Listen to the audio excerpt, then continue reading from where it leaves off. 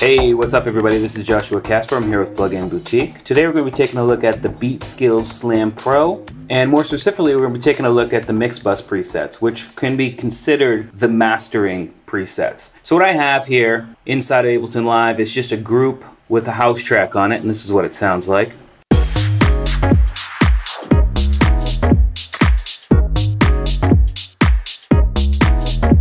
And with Slam Pro enabled, we instantly get a better sound. So I'm going to go ahead and A/B just the default so we can hear the difference.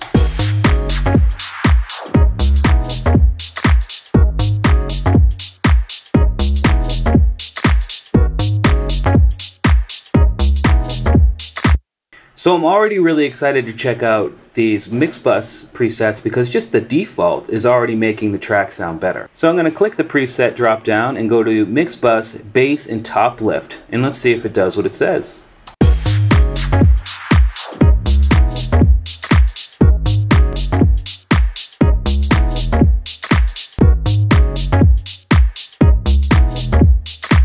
And I would say it does. Let's try bass and top lift 2.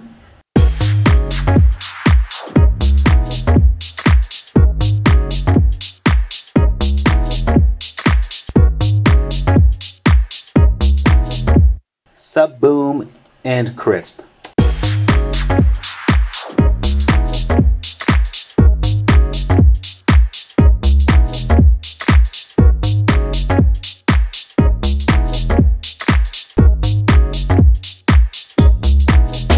Super wide and clear.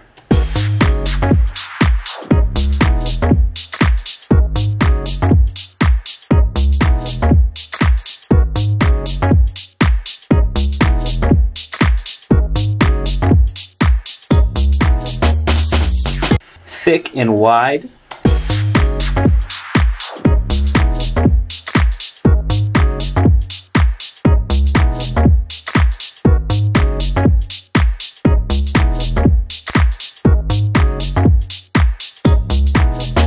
And thick and wide too.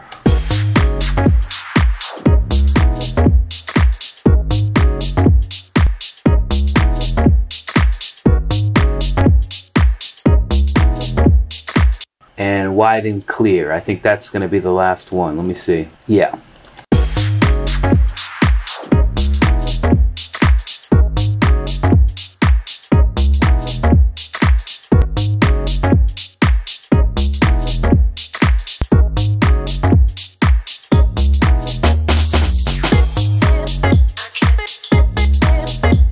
So I think they all sound really good. And real quickly, some of these parameters here, that this bass is for the ultra sub, and that's why for most of the presets you're going to see it at all the way negative, and that's because in general we roll that off anyway in the mixing and mastering stage because that's really not that good for most speakers. Some higher quality speakers can handle those sort of frequencies, but in general we want to keep that all the way down. Thump is for around the kick frequency range, and the boom is around baseline frequency range. So they're kind of the same, but a little bit different in terms of where they're applied. Here is saturation and distortion. There are 3 different modes you can choose from. 3 is a lot of distortion, but here's how much is applied, and as you apply more, that lights up, and that's pretty cool. The AIRZ module down here is for adding sparkle and shine to the higher frequencies, and you can choose at which point this is engaged. So from 5K, 10K, and 15K. Then over here we have dynamics, which is just a pretty standard compressor, which you can turn on and off over here with this on-off button. And the crush has to do with the maximization. So it's essentially a maximizer plug, which you can turn on and off right here. And I forgot to tell you about the dynamics processing. There are 4 different styles of compression that you can choose from down here. And down here at the bottom there is a stereo imaging section. It's really limited, but you know, it adds a little bit when you need to add a little bit. There's a crossover point control here which will adjust where this parameter is engaged and where this parameter is engaged. So everything below here is controlled by this. So in general you want to go up closer to mono if it's down really low, and if you're up here you can really open it up once it's in the higher frequency ranges. So that's just something to think about, and again you can turn it on and off. And then finally there's a dry wet knob. If you're using this as a mastering plug, I would highly suggest leaving it all the way wet. If you're using it on, say, your drum group, you might want to do parallel processing, which is around 50%. So that's just a basic overview of what all these parameters do and where they're concentrated. I hope you learned something. We'll see you next time.